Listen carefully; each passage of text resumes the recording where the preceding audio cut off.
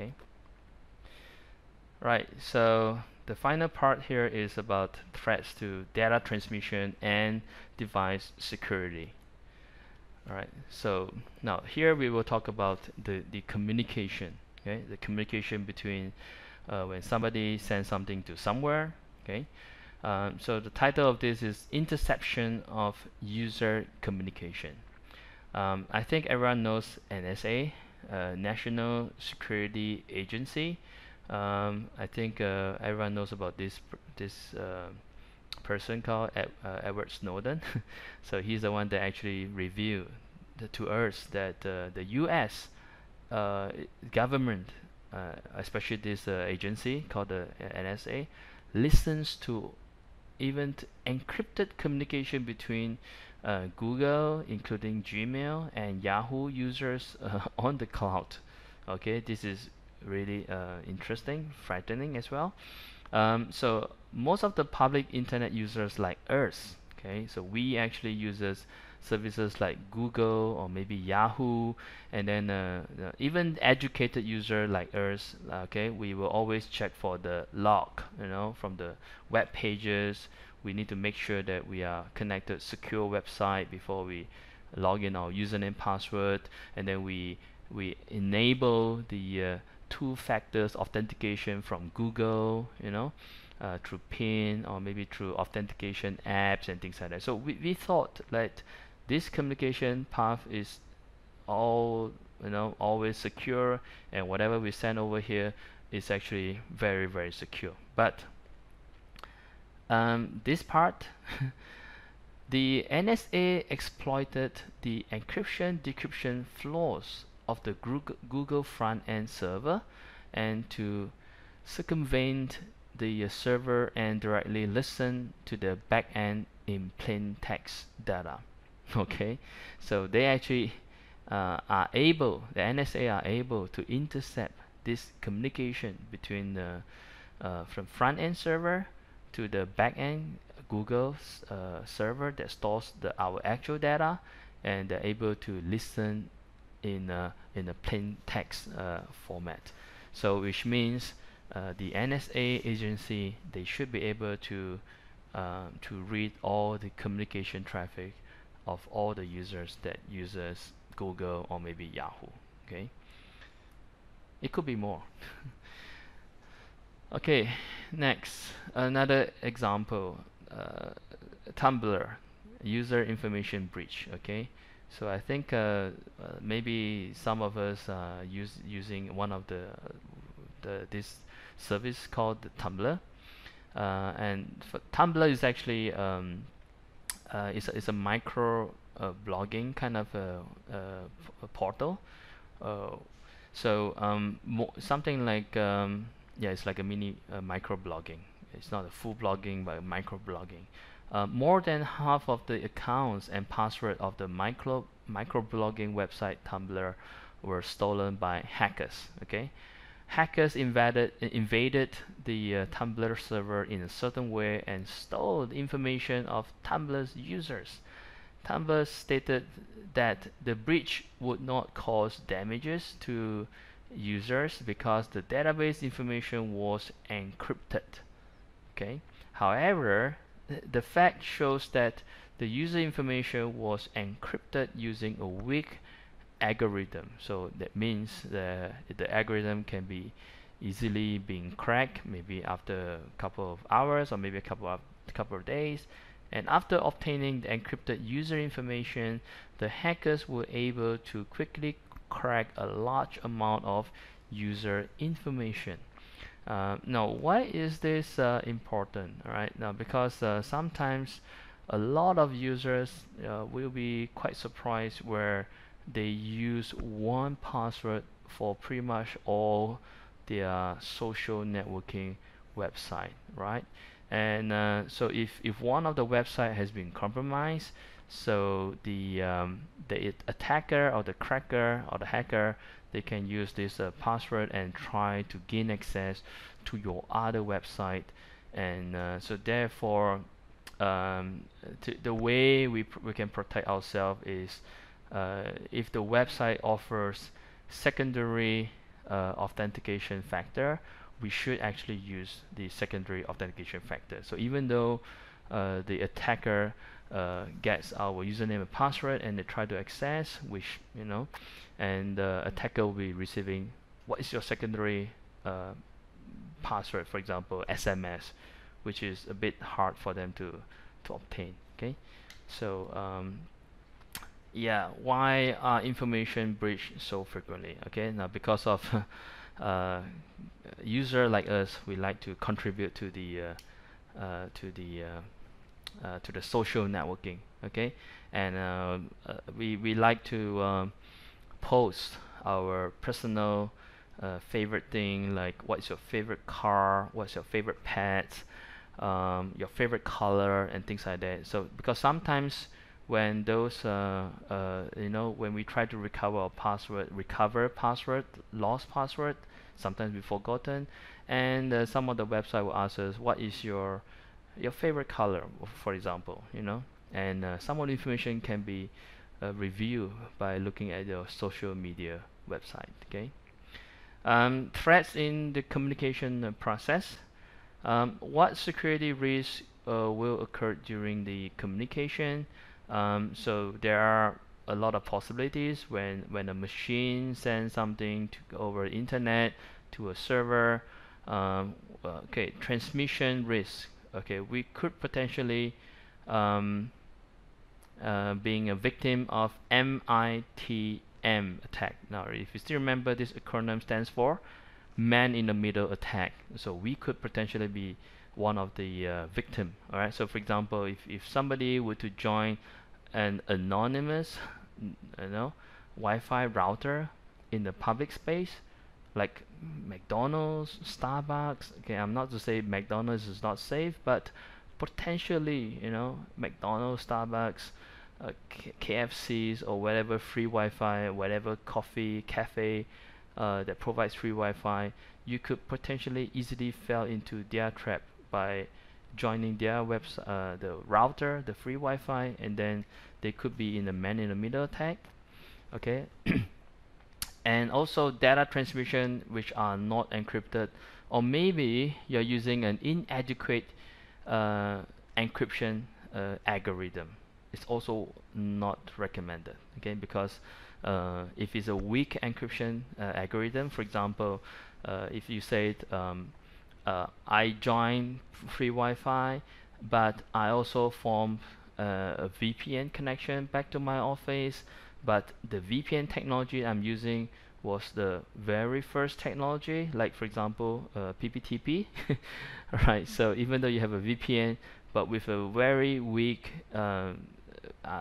VPN, this is like a first generation of VPN, and this could be easily being cracked. Okay, so this is very weak. And what about device security risk? Okay, so sometimes it could be server with a vulnerability. Like I said earlier, the attacker could probably crack into your server or maybe some other server, and they can actually intercept your traffic communication. User using weak password. Okay, yeah, this is the worst. Okay, even though you have a server, you're supposed to log in before you read information, but user uses very weak password. They use their birth date, they use the car number plate as their password. So again, all this information can be easily being searched through the online social media, right?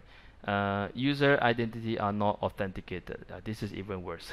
Sometimes some server, they don't even log audit or maybe log down, create a log information about who accessed what information at what time.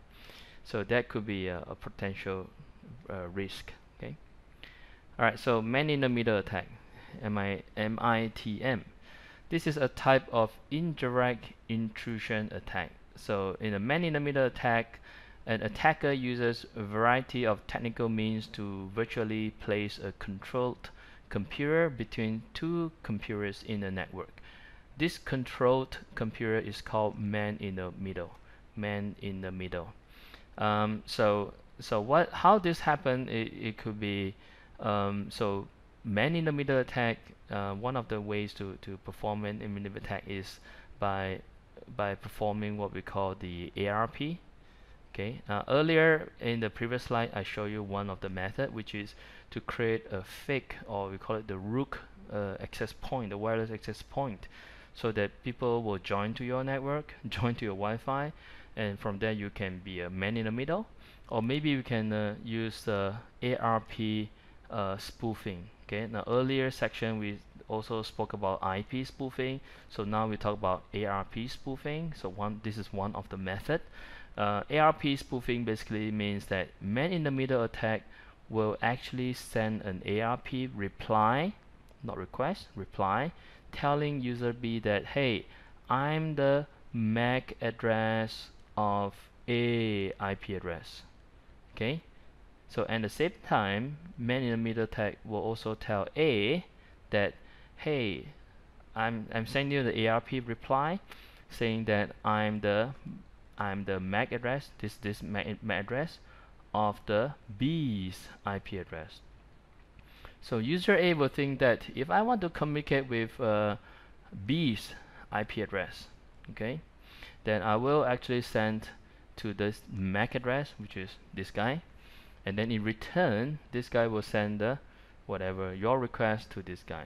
So the whole transaction will happen actually between, in the man in the middle. So what is the consequences? Consequences is information tampering. So man in the middle attack, they could potentially alter your information before A and B sees the information. Right? It could be email, it could be website, it could be anything. Information theft. Okay, yeah. So stealing information, reading the content and everything. That is the potential, the risk. Information not encrypted or inadequate encryption. Yeah. So as I mentioned before, inadequate encrypted. It could be example like the you probably uses the weakest encryption algorithm, the lowest bits. If information is not encrypted, information security may be compromised. However, even if the data is encrypted, information also can be stolen or can be cracked. Okay, I just mentioned the weak. So threat prevention suggestion: encrypt your information before storage. Okay, so it could be a couple of ways. I think everyone knows, like, we can also compress our file using zip, right? And usually when we zip something, we don't perform password on top of the zip. Alright, so now you could actually add on like password, and your zip your password algorithm, you could use the highest bit possible. The more the merrier, the more bits to encrypt your file on the password, even better. And another way of encrypting your stuff is hard disk encryption. You could encrypt your entire hard disk, so anything that you store in your hard disk, it will be encrypted without a proper login process, a proper username and a password to your machine, and all this information cannot be read. For example, if somebody stolen your laptop, they wouldn't know your username password. Even though they have your hard disk, they also cannot read whatever is in the hard disk, even with external computers. And encrypt information before transmission, right? And I think the easiest way is to form a VPN to a secure server, which is a trusted server, example like your Office server, and users encrypt a strong encryption algorithm. Okay, now PPTP is a no-no. Okay, it's a very old legacy VPN technology, and today after that we have the L2TP, L2TP, IPsec, and also the Microsoft introduced SSTP a couple years ago. So all these are actually much more secure than the PPTP. So avoid PPTP. All right, authentication attack. Okay, Authentication attack is attacker obtain a user identity authentication information by certain means, okay, and uses the identity information to steal sensitive information or carry out illegal activities or acts. Is a very common form of attack. Okay, as I mentioned before, phishing is a very effective strategy to obtain a user's credential. Phishing, okay, remember the phishing? So always install to prevent. Always install a genuine antivirus software, right? Those are more well known antivirus software, and don't simply just install any antivirus which claim they can do everything, but they are new and they are not known in the market. They are not even evaluated by any reviewer. And use strong password. Okay, I think everyone knows about this. Don't use just alphanumeric, use ABC and 1 2 3. Try to combine with some weird symbol, like hash, alias symbol, dollar sign, percentage, whatever, together with capital letter words, small letter words, and etc. etc. And reduce the relevance between different password. All right. So try not to repeat your password, the same password from a different use of the application, or maybe different use of the website, and try not to repeat your password too often whenever there's a password prompt you to refresh and to change a new password. Okay, so now we are at the end of the training, so let's talk about two quiz questions. Which of the following are threats to application security? Okay, application security. So the answer here is the injection attack, and also the XSS, the cross-site scripting. Okay. So these are actually the a huge threats for today in terms of application security. Which of the second question is that which of the following are device security risk? Right. So the answer is, the answer are servers with vulnerabilities. Okay, device. Yeah, remember device. B, uses weak password, which we mentioned before. And also, okay, again, number 3 is not the answer because this is data transmission. We're talking about device. Okay, user identity not authenticated. So this is also another answer. So answer is A, B, and D. Okay. All right. So the summary of this the slides. We spoke about the current situation of information security threats, threats to network security. Okay, we spoke about what is security threat, network threats, application, and also we talk about the data transmission and also the device security. Okay, and I thank you guys for listening to this chapter.